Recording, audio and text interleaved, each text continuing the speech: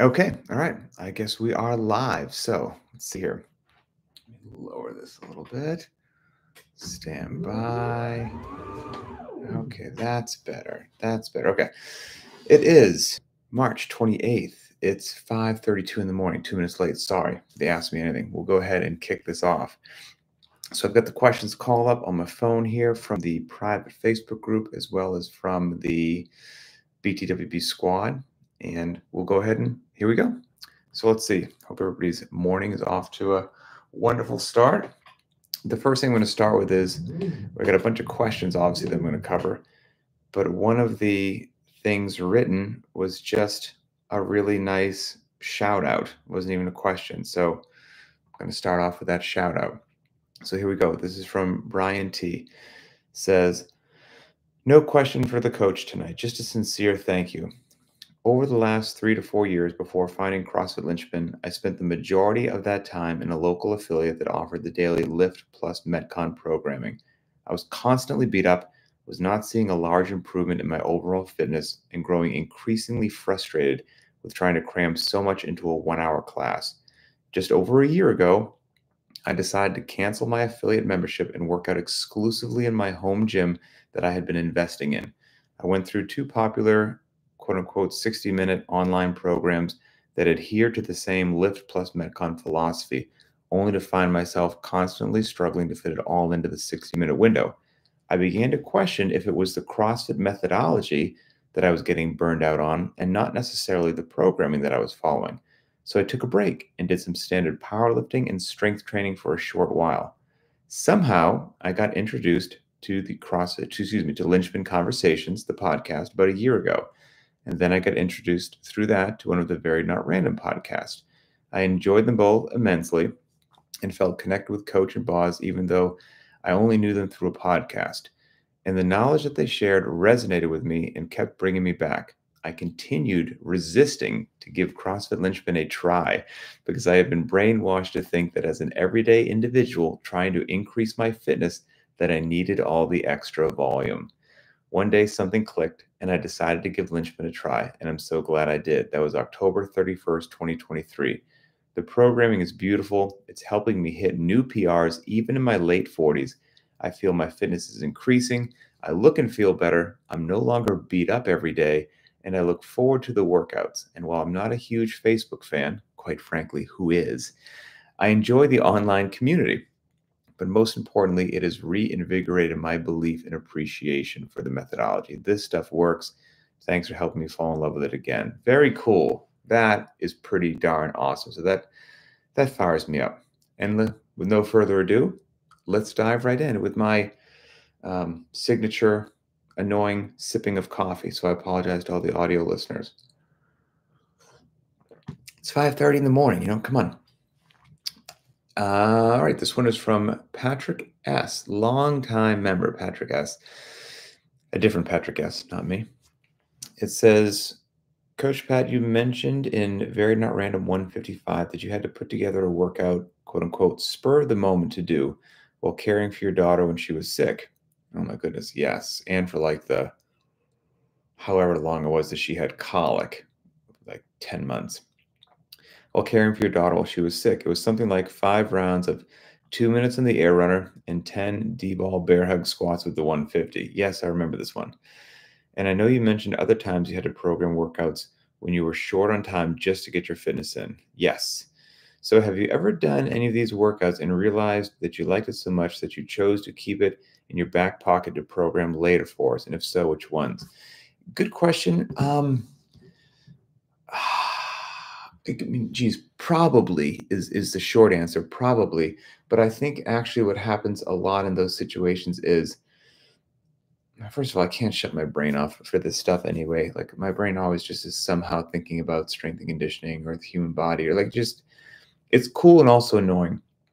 And in a lot of those times, I think if I modify something because I'm short on time or the schedule screwed up or whatever it happens to be, that just helps me. And I do something a little bit different, it's almost like I tested a little something and maybe the whole workout doesn't make its way into something, but a piece of it does, or the essence of it or something like that. I'll give you an example from yesterday. So yesterday was supposed to be, the shoulder presses and then the death by shuttle sprints, right? And so yesterday just got a little hectic, 3 kids in life got a little hectic. And I was home with the little girl who doesn't really let me leave her side, and wife had to take off to get the boys. And then as my wife was walking out the door to get the boys, Lane, our little girl who will be 3 in June, she like wanted to go with Emily, with mom. And I was like, oh wow, if she actually does want to go with mom and not stay home with me, I've got a short window of time. She had to go pick up the boys at school. So it's gonna be like 25 minutes round trip.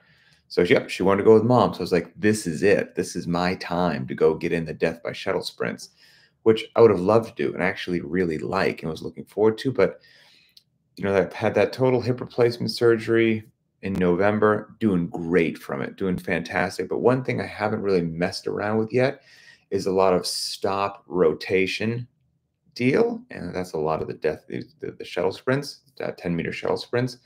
So I was like, I'm ready to do that, but not in like a real high intensity sort of an effort. Like part of just a regular workout, I'm cool with that. But I'm like, I don't know if that's actually the smartest idea. So I modified real quick in my head. It's like, here's what I'm going to do. I'm going to hop in the air runner and I'm just going to do 30 seconds of running, 30 seconds of walking.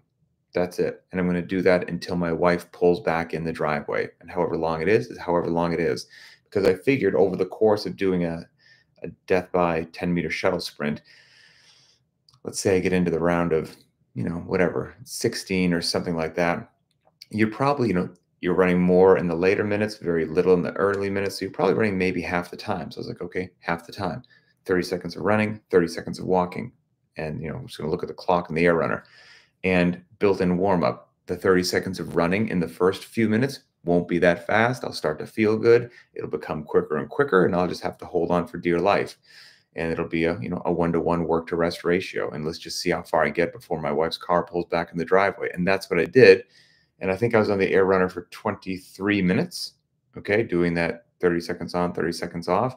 And it was appropriately nasty. It was, very similar to the workout of the day, yet slightly different. Yet I don't know if we've ever done that exact same workout for that time domain and all that stuff. So all those things are just like useful data points, So I hope that answers your question. LVOC. Any plan to promote Linchpin more at affiliates? That's a great question, my friend. Many people here in affiliates have the same kind of story, being burned out and injured with the classic lift super heavy, do a workout at 100% every day, and then they have stories of how they actually improved in both health and performance after switching to Linchpin, et cetera, et cetera. So yeah, man, it's a great question. It's also, it's bad on me for not promoting it more for affiliates. Anybody who's been listening to Linchpin Conversations, which were what? This is like episode number 400 and almost 50. So there's been a lot of them. Probably knows that my heart and soul is maniacally and solely focused on creating the most effective and efficient strength and conditioning workouts from a minimalist perspective, period, end of story. Like that's my all-encompassing passion. And then building and creating and caring for a wonderful community. That's it. I wouldn't label myself as a profoundly talented businessman or promoter or marketer. So, I mean, I'm sure there's so much more I could be doing to let affiliates know what Linchpin has, and I just don't do a very good job at it. But, there is a Linchpin private track for gym owners, and we do have a nice number of gyms on there, but they've grown just organically. I don't promote it at all.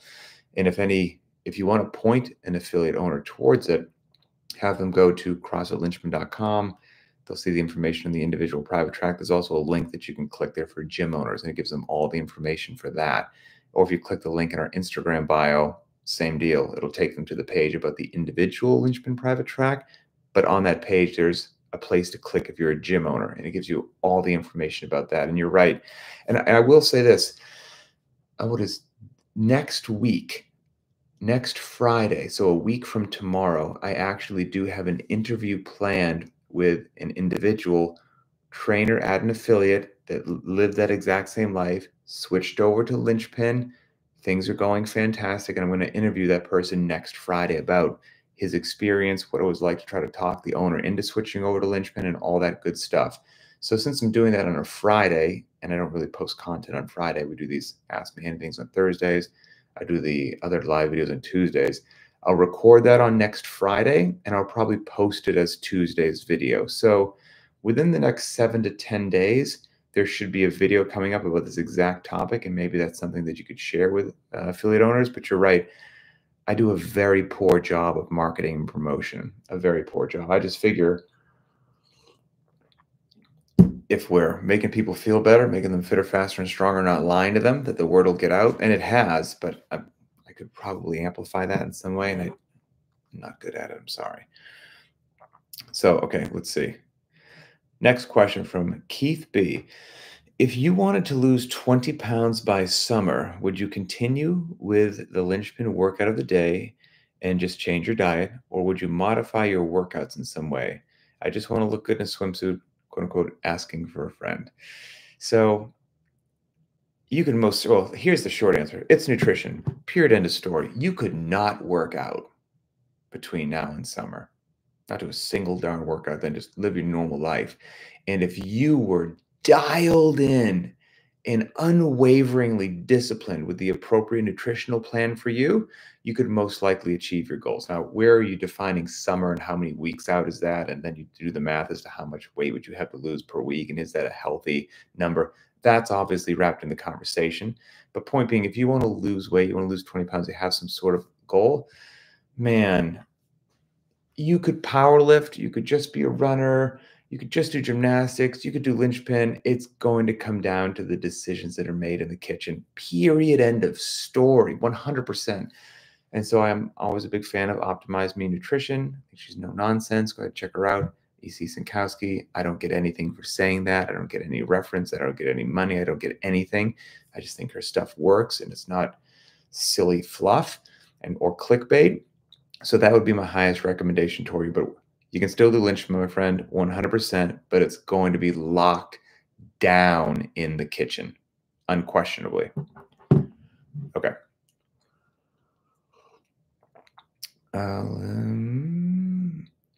Marcus M. I'm currently doing the Very Not Random strict pull-up program in addition to the daily Linchpin workouts. What's the best way to add in the extra strict work if the daily workout also has upper body pulling in it? Should I prioritize the workouts and treat the pull-up work as accessories and do it at the end of the session? Or should I do the pull-ups first, knowing that there will be any extra pulling exercises in the main workout, even though they might suffer? So, Marcus, I would also post this question as just a general standalone question in the Linchpin private Facebook group and in the squads featuring BTWB, because you'll get real input from real members of the Linchpin community who lived this life, and you'll have their lessons learned, which is awesome. But I've read those and seen those myself. Anyone who's unfamiliar with what he's talking about, Very Not Random has a bunch of cycles. You can go to verynnotrandom.com. Programs to get your first strict pull-up, strict handstand push-up, get your first bit of handstand walking, toes to bar, all kinds of really awesome, like get your first this and get your first that. It's there. And there's also a really good 1.5-mile run program that I created with Chris Henshaw. So you can check those out. They'll upload to your BTWB calendar, the app on your phone. You can program them in. They're actually really cool. In a world of nonsense and junk, of things that don't work, those cycles are really cool. And they get your first strict pull-up is probably the most popular one. Either one of the options that you mentioned is totally fine. I'm sorry, that's probably an unsatisfying answer. But if your primary focus is, I want to improve that strict pull-up capacity, then I would do it before the workout. Let it get your best effort. Let yourself be totally fresh. And then, if the workout on that day happens to also have upper body pulling, and that workout suffers a little bit because you did walk into it with a bit of fatigue of the same muscle groups, it's okay if that particular workout suffers that day. It's okay, because you have a focus, and it's okay to give that focus that attention for a bit. You're still going to get benefit out of doing the workout, even if you're a little bit slower on it because you're fatigued in the upper body. So that would be my primary one. If that's your goal, go ahead and do that first. And good luck. People have really cool results from that program. Cohen D, what would you recommend for people who can only do 1 to 2 of the Linchpin workouts a week due to training for other sports, work, or health issues? Which of the 5 workouts of the week should they do? Great question. So, Cohen, we have answered this in a bit of a different way. You're on the lower side with 1 to 2 workouts. So the question that got answered before, now will point you to this episode of Linchpin Conversations, is somebody it's very common to hear like, hey, I can only work out 3 times a week. What are the 3 that I should do? So it's the Linchpin Conversation number 128. The name of that episode is Help, I Can Only Work Out 3 times a week. And in that episode, which I recommend that you listen to, the recommendation was absolutely make one of those 3 workouts the heavy day. Get yourself a classic heavy day in there. And then for the other 2 workouts, it would be great if you're just interested in still improving your fitness as much as you can to make one of them. Yes, it'd be nice to look at, gross movement patterns and time domains and loadings and all that stuff, like for sure. But if you're just times are tough and you want to actually get into the gym, one classic heavy day, then one of the other remaining 2 workouts would be a workout that when you see it, you love it. It's going to be, you don't have to twist your arm to get in the gym and do it. It's going to be fun. You're going to have a blast. Choose that one. And then the other one, if you're really interested in, bumping your fitness up, choose one that has movements or loadings or something in it that's puts you a little bit on the struggle bus. Okay. Because it's, working your deficiencies is so beneficial to your overall improvement as for your work capacity and your fitness. Classic heavy day, one that you love, and one that doesn't put such a big smile on your face. That's a good starting point for 3. And again, if you had the strength and conditioning IQ to look at which of these are below parallel, which of these are overhead to make sure you're getting in the gross movement patterns, that would be a great way to do it as well. Now, if you're saying you can only do 2 a week, I'm still going to say make one of those the heavy day. Okay, make one of those the classic heavy day for sure. And then for the other one, I would maybe try to choose one that I wouldn't choose like a single modality deal if that's possible. So if you're choosing one classic heavy day and you're only going to do one of the workout a week period, generally speaking, I wouldn't want it to be like Grace, where you're just going to do clean and jerks, or just Randy or something like that. Like I would want to see something that has maybe 3 or 4 movements in it, and it's a 15 to 20-minute workout, so that you're going to get a lot of work for a lot of different musculature done. Maybe you're going to go below parallel, you're going to pull from overhead. It's Cindy. It's something like that, where there's 3 to 4 different movements, and you're going for 15 to 20 minutes. That would be my other selection as well, if you could only do 2. And then hopefully little by little, you get to come back. But here's the other thing that I would say. If you're saying you can only work, you said health reasons, so that's a different deal. But if it's schedule, I think people always think they need so much more time than they do to actually get in a workout. If you were limited to, you had 25 minutes 3 or 4 times a week, and that's all you had, 25 minutes, you could get in a lot of work in 25 minutes 3 to 4 times a week. And you could do it in ways that, again, not ideal, but had built-in warm-ups, again, a death by protocol. One of those 25 minutes, you grab a pair of, 50-pound, 40-pound, 30-pound, 25-pound dumbbells, and you start a death by thruster. 1 thruster the first minute, 2 the second minute, 3 the third minute, 4 the fourth minute. For still a minute 5, you're only doing 5. You're starting to get yourself loose and warmed up, and then the workout gets real after that. You don't need 25 minutes for a death by thruster workout, or there's many other protocols like that. Or what I did yesterday on the air runner, 30 seconds on, 30 seconds off, 30 seconds on, 30 seconds off, and allowing myself during those 30 seconds on to gradually increase the pace as it went on because time was crunched. Again, that's the whole point of Linchpin, the whole point of the community, the whole point of these conversations of, this is podcast number 440, whatever. If you do listen to all these things, your strength and conditioning IQ will skyrocket, and then you will, I promise you, understand how to look at the time that you have available, how your body's feeling, the gear that you have is accessible, and you will be able to make something fit darn near any time domain, and you will get really fit doing it. Again, all you need to do is do that and not eat like a drunken pirate, and things will go really, really well. That is an absolute promise. Okay, let's see. Now the questions from the BTWB squad. Okay, here we go. From Matt O. If you could program a workout for the games, what would it be? And it can't be a repeat. You know, I don't know exactly, but I can give you a rough, and this is rough. I'd have to polish it up a lot. But it would be something where it ends on a monostructural component where you just have to send it, okay? And you're sending it or not sending it determines your placement, and the movement before it, it pre-fatigues what's going to happen, but the movement before it, everyone's kind of generally at the same pace, so that doesn't confer a huge advantage. It's going to be won or lost on the monostructural component where you need to dance with the devil. What's that saying?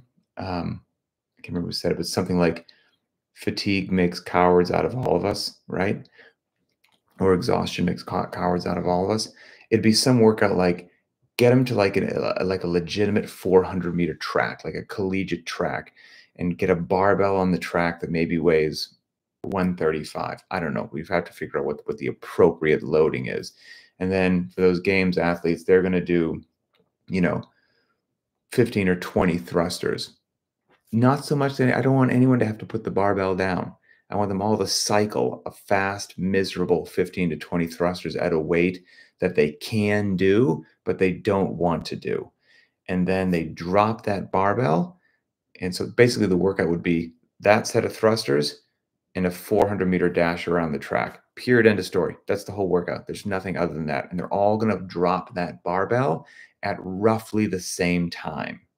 So that what it comes down to is a maniacal, diabolical sufferfest of misery on the track for a 400-meter dash, which is just long enough that it's an absolute slice of hell, but just short enough that you cannot slow down because it's going to be determined by a couple of seconds who wins this thing. And you have to run so much faster than you want with your legs and lungs that are on fire from what you just did with a simple movement. It would be something like that. Something like that. Again, I'd have to rework that a lot, but it wouldn't be something complicated, I can tell you that. Okay. Let's see. Oh, interesting to see this comment here on YouTube from Betsy. Man, I wish my local off-brand CrossFit gym would follow Linchpin. They follow a different, very popular giant in the CrossFit space, and I just couldn't deal with the overload of programming. I hear that all the time. Yes, very, very true. Okay, Justin D. What's your favorite hobby outside of the fitness realm? Hobbies, those are a thing, right? Some people have those. So I must admit I'm in a phase of life that's not fun regarding hobbies, just how busy with things are with the kids and all that. But what I do enjoy doing, and very much look forward to doing again, is two things. The number one that comes forward to me is Spanish for a hobby. I love the Spanish language. I think it is absolutely a beautiful, beautiful language that over the course of my life I've had times where I spoke it really well and times where there was a lot of rust on it. And I don't speak it very well, which is the phase that I'm in right now. And I don't have anybody in the local area that speaks Spanish that I know, or I'd get coffee with them 3 times a week and just have them talk, and that would be awesome. But Spanish, I look forward to getting back into just practicing Spanish, speaking Spanish, finding a meetup group or, a tutor or something like that. That would be awesome. And then the other thing is archery. I've got a really nice bow that I love to shoot. And with my background in the military, I really love shooting, but traditional shooting with firearms is expensive. So archery is really cool. And, I've got a target in the backyard that unfortunately I haven't sunk some arrows into that thing in far too long. But I look forward to doing that. And it'd probably be a good idea if I got out into the woods with the bow, but I'd have to find some people that are into that around here as well. But yeah, Spanish and archery would be the two things. And let's see here from FXTT. What do you think of Hyrox? So, for anyone who's unfamiliar with it, Hyrox is it occurs indoors. It's an event where I believe it is 8 rounds, so to speak. Let's see. Let's say that there's 8 stations. Okay, one station is like 1,000 meter row. Another station is like 1,000 meter ski erg. There's a sled push. There's a sled pull.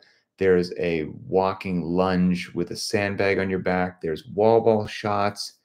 There is a farmer's carry. There's burpee broad jumps, and I might be forgetting something else, but there's 8 stations, and before each station, you run 1,000 meters. So you run 1,000 meters, you do something else. You run 1,000 meters, you do something else. And I think over the course of the event, you wind up running just about 5 miles and then doing all the other stuff as well. What is my opinion of it? I think it's really cool and awesome. And I know some people that have done it. They've had a great time. It's nice to do something that's not, CrossFit, even though it's certainly CrossFit and has that feel. Gotcha. It's mixed modality and all that stuff.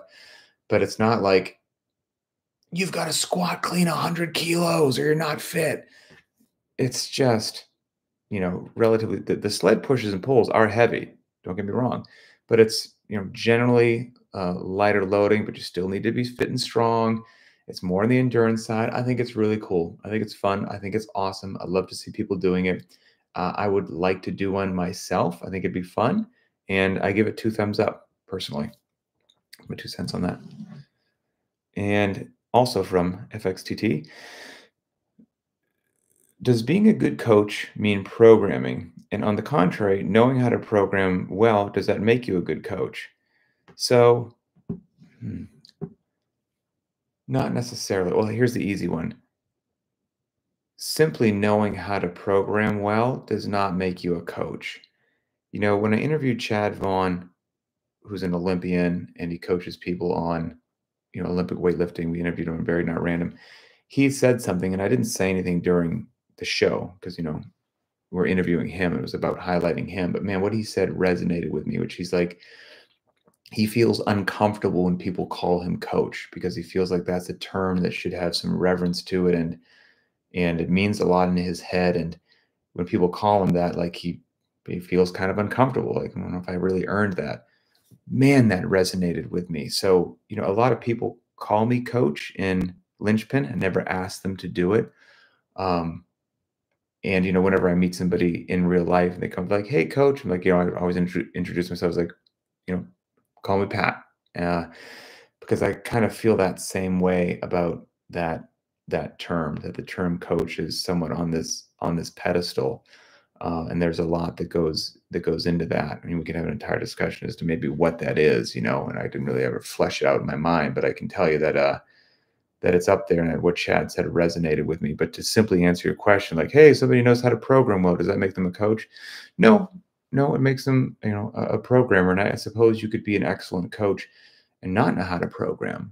Honestly, if there's a billion things in strength and conditioning that you need to be good at. And, if somebody else is excellent at programming and you were great at, being a coach through cultivating your community, inspiring your members, checking out movement, making people better, wanting a little bit more for people than they want themselves, always pushing them just appropriately. Like there's a whole lot that goes into that word of what a coach is. And you could do that without being a genius at programming. You really, really could. And like I said, and the other side is true. You could be amazing at programming and not a coach, and so there's certainly overlap there, but the two they have the potential to be distinct as well. But like I said, what Chad said, it resonated with me because for some reason in my mind, like that word coach it's a powerful word. It's a powerful word. Let's see. Alexander W. After listening to Linchpin Conversations number 445, I'm wondering if there's a distinction between high intensity and dancing with the devil intensity. I've done workouts at high intensity, heavy breathing, tough grinding out the reps, etc. But I think I throttle back before I need to, such as that story you told about coaching Fran really hit home with me. Could you give your thoughts on this and how often do you recommend trying to cross that threshold to meet the devil? So you're right. I mean, let's call high intensity anything, 70% or above, right? This is an oversimplification. I realize that. But if you have 100% to give, and we chunked it up into 3 areas, 0 to 33% is low intensity, 34% to 66% is moderate intensity, 67% to 100% is high intensity. Well, you can see that even in those 3 chunks, you have a range, right? Because even if you're in the high intensity chunk, and that's anywhere from 67% to 100%, well, there's a difference between going 75%, 85%, or 95%. They're all high intensity efforts. They're not moderate, they're not low, but one's like a, everything I have in the tank near blackout experience. And the other is I pushed really hard and I kept myself quite uncomfortable, but I didn't quote unquote dance with the devil. So yes, there is a range even in there. And to be honest with you, you know, Chris Spieler has a really good line. I'm going to mess it up a little bit, but his line is something like 80% effort, 100% of the time will get you 90% there. I'll say it again. 80% effort, 100% of the time will get you 90% there. I like that a lot. Pump the brakes. That is an oversimplification. So don't be like, okay, gotcha. Well, that's 80% effort I should do all the time. And Pat just said 80% effort would fall into high intensity. So now Pat just said high intensity, 100% of the time will get you 90% there. No, no, no, no, no. Okay, that's it. It's an oversimplification of what could be like a 1-hour conversation, but you just have to tell something 10 seconds real quick in an elevator. What his general point was is like, you don't need to go 100% all the time. That was the point, okay? Because that was the old school, what I grew up in CrossFit thinking that you had to do it, that every day had to be you left yourself wiped out on the floor with nothing to give sort of an effort. We've all learned the hard way, I should say. Plenty of us that had our eyes wide open, learned the hard way. That ain't what you should do. That's a bad call. So high intensity effort has value, undoubtedly, as does moderate and low. Okay, so again, what Chris said is an oversimplification. That's why I was hesitant to even say, because sometimes people don't want to understand the nuance and the context and the layers of the onion. They just run with something that's just shorthand. So, but if you do want to work on, so if you just, if on your high intensity days, again, do your low intensity days, do your moderate intensity days, but if on your high intensity days, you're, ping-ponging between 80 and 90%, you're going to be fine, my friend. You're going to be fine. You're going to be fine. I don't even know how else to say it. Now, if we're talking about, do you maybe have some more to squeeze out? Yeah. Yeah, you might. You might. And it might be physical, or it might just be mental of you actually learning where your limits are as an athlete, which there's value to, okay? And that did have value in my old, occupation of the military and things like that, like really knowing what your limits were and finding where you broke. That was important. It's less so in the regular civilian world. But what you could do if you wanted to give yourself like we could establish like some sort of a dance with the devil protocol. And it would probably be wildly popular with some people because people like stuff like this. And the easiest thing to do would be with a simple workout, like I said a second ago. Maybe you're going to have the Fran weight on the barbell, right? And you're going to do this once a week. You're going to do, let's just say that you can do 15 thrusters at 95 pounds and you have an echo bike in your garage. You're going to do 15 thrusters at 95 pounds. You're going to hop on the echo bike and you're going to do 1 minute of calories on the echo bike, but you're not going to go bonkers right away. You're going to pedal, let's say at 60 RPMs, which sounds very reasonable, right? Great. And you mark down how many calories you got. Next week, you're going to do the 15 thrusters. You're going to hop on. You're going to pedal at 65 RPMs. How many calories did you get in that 1 minute time domain? The next week, 15 thrusters, pedal at 70 RPMs. The next week, 75 RPMs. There's going to be some time, as you creep over the weeks, that you at first increasing by 5 RPMs each week, you're not going to meet the devil right away. But there'll be some time where you increase it by 5 RPMs and you don't meet the devil, but you see him on the horizon with a pitchfork and he's waving at you. And he's saying, "You're not at my door yet, but you're in my neighborhood and we'll talk soon." And then the next week you bump it up 5 RPMs and he's a little closer. And then eventually you'll meet him.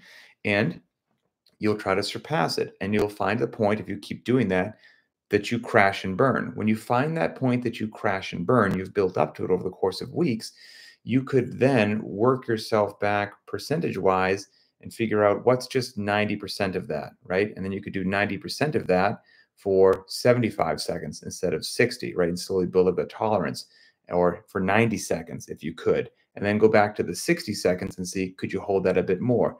And then you could also play the other game where find out where you crashed and burned. Maybe you crashed and burned at trying to hold 80 RPMs. And then you could say, okay, I couldn't hold 80 RPMs for 60 seconds. I crashed and burned after 35.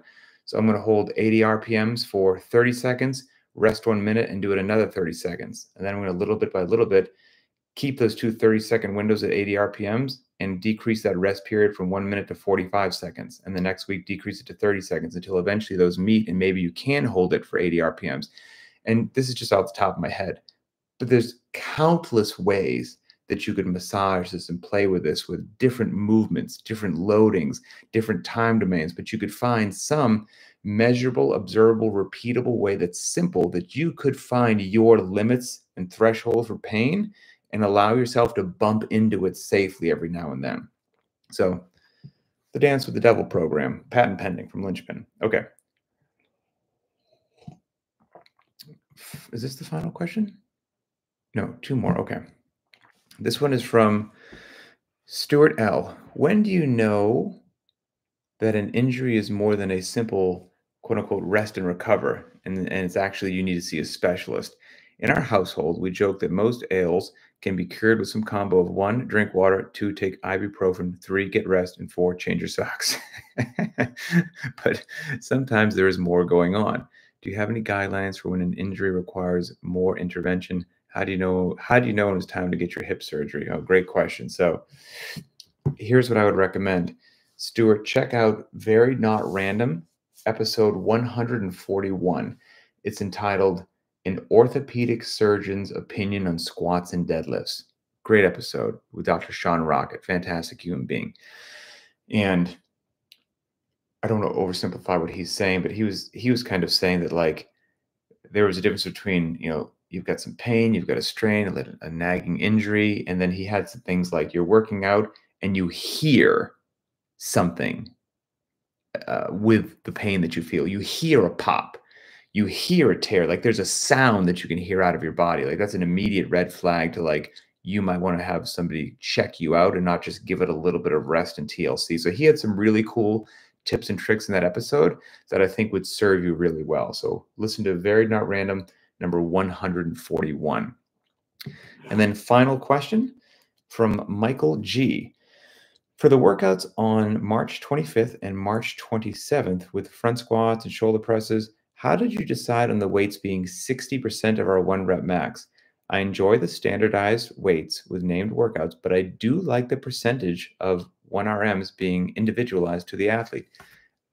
Cool. So again, probably another unsatisfying answer, but through a lot of trial and error over the years, because most of the literature in exercise science and strength and conditioning and whatnot, it wasn't on mixed modality, high intensity training. It just wasn't. It was somebody who was just a runner. They were just a lifter and nothing else. They were just a gymnast. It wasn't these hybrid athletes trying to do everything. They weren't lifting weights at a high heart rate. That just didn't exist. And so when you go to a lot of classic lifting charts, that you should do this many reps at this percentage for this total volume, this many sets, it's not for somebody who is into functional fitness and into mixed modality training. Those percentages and rep schemes and total overall volume are somebody who's like just lifting. So we really are like groundbreaking in this realm. And I have looked at those charts for years and years and years, but then also through programming and just dealing with the thousands of athletes that I've dealt with, figured it out the hard way, quite frankly, as to like my percentage based charts. Okay, we're going to do a workout, and this is the total volume of reps I'm looking to get in by the end of the workout. There's going to be this many rounds, which means per round, there's going to be this many repetitions of the particular lift. By the end of the workout, there's going to be this much volume that the athlete has been exposed to. These are the other movement patterns in the workout, which will negatively or positively affect what's going on with the barbell. And based upon that, this percentage makes sense. And it can be a percentage that allows you to keep going, or a percentage that I know you're going to have to break it up in round 3.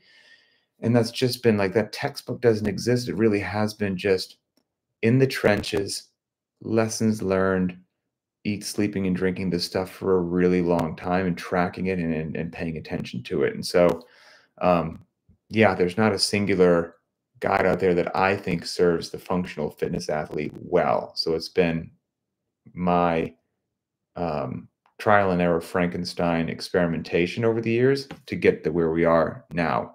So, and I think everybody who did Monday's workout that had the percentage based front squat little ditty can see that over the course of the years, that recipe has seasoned beautifully. So that's about it. Let's see. What is this? Matt R says, I'm here for it. Oh, you must be the Dancing with the Devil thing. Linchpin and the BTWB app and you and Boz have been a massive help as I've been focusing on building up my home gym and also getting into it for the last 8 months. Congratulations. Awesome. And Jim D. Hey, Pat, do you still eat turkey breast, strawberries, and almond butter? Kind of turkey breast or chicken, strawberries for sure. And the almond butter, I've been replaced. I have this jar, I think it's from the Primal Kitchen. It's mayo that I put on like the chicken or turkey breast or whatever, but it's just made with avocados and maybe like olive oil or something like that. So there's like 2 ingredients. Maybe there's salt in it, but it's mayonnaise, but it's just avocado mayonnaise, which is delicious and awesome. You know, when you look at the ingredients in that, and there's like 2 ingredients and they're real food versus like a regular jar of mayonnaise, which is 28 ingredients and none of them are real foods. It's awesome. So, okay, that's it. Thanks to everybody for being awesome. Enjoy your day. It's Thursday, right? It's a rest day. So that's it. Have a great day, and we will talk later.